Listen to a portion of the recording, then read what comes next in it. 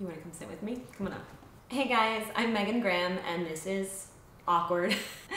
Oh. Hey guys, I'm Megan Graham and this video is all about, are hair extensions right for me?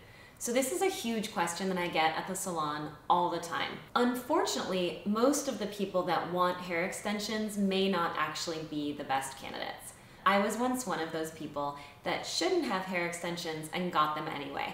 So I had a horrific, terrible, I still think about it, I have nightmares about it, haircut in college, and it was super short and I tried to get hair extensions. This did not look good at all because basically hair extensions are usually, and just excuse the fact that I have a dog that's just walking over my lap while I talk.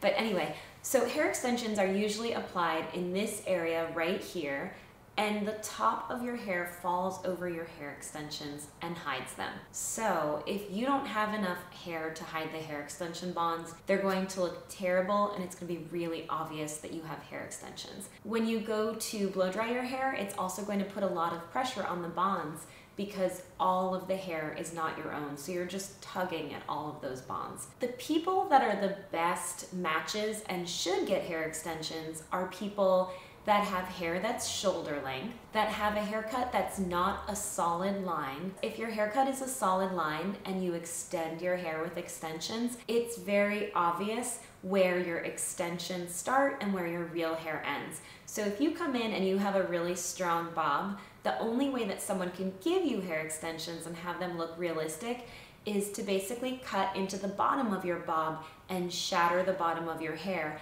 thinning out that line so that there's not a sharp line, which means that when you take out your hair extensions, you've cut into a lot of your hair and all of your hair is not falling to the bottom. It's a possibility, it's something that you can do, but it's not something that everybody is dying to do to their hair. A lot of people call my hair salon and they call and they say that their hair is thinning and they want to get hair extensions. And obviously it breaks my heart because I would love to give them a solution and I would love to say that if they were to get hair extensions, it's going to look great. But the reality is that if your hair is already thinning and it's already falling out, the last thing that you want to do is to put in hair extensions because you're going to be putting added pressure on that hair and you're going to lose it even faster. So if that is the case, I would honestly say that the best thing that you could possibly do is get a beautiful wig, and they make gorgeous human hair wigs.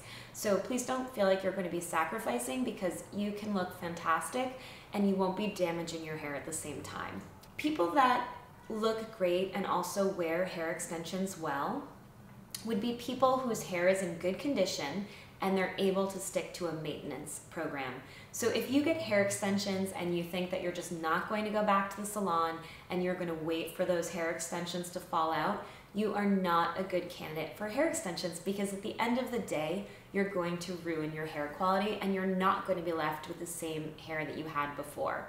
So if I were looking for my ideal candidate at the salon, I would be looking for someone that's really comfortable with maintenance, that has strong enough hair to support the hair extensions, is not losing their hair in any way, not more than the normal amount of shedding, and also that realizes that hair extensions are fairly high maintenance and expensive to install as well as to upkeep.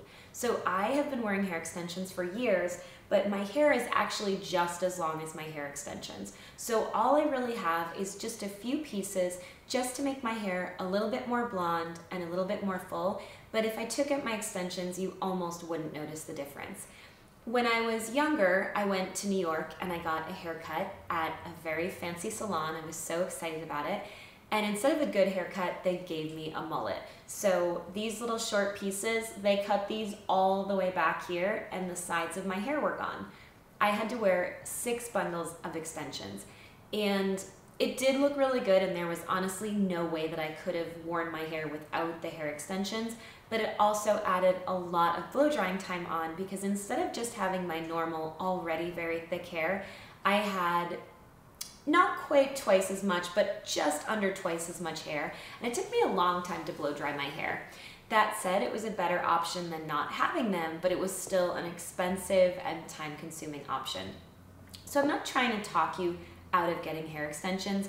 I absolutely love them. I think they're beautiful, but the best candidates are people that are ready to maintain, that have fairly strong hair, And if you ever look at really good before and after pictures, what you're going to see is that the hair in the before pictures usually looks a little bit shattered and broken if the after picture looks great.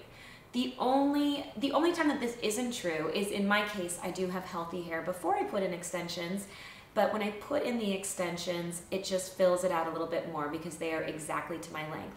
So I don't really have to even wear a hair extension color that matches my hair because I could add a highlight or a low light as I'm not looking to blend. If I was looking to lengthen, I would have to have an absolutely perfect blend, and I would need to wear quite a lot of hair because I have thick hair already. So one of the reasons that salons won't give you an exact quote on price when you call in to look for hair extensions is that there are so many variables. The stylist really needs to be able to see your hair, see how long the extensions need to be, find out exactly what you're looking for, and figure out exactly how many bundles or packages of hair it would take to get to that point.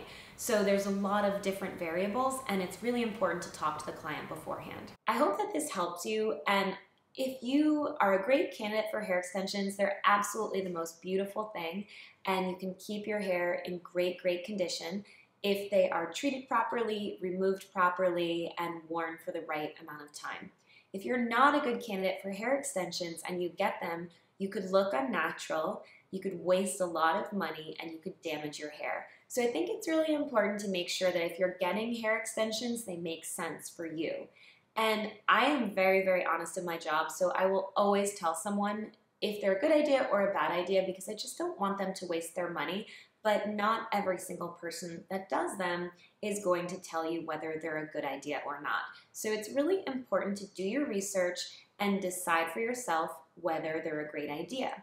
We always do a consultation at the salon, and if we don't think that someone's hair quality can be maintained, then we just don't do the extensions because it's not worth any amount of money if I'm going to damage someone's hair.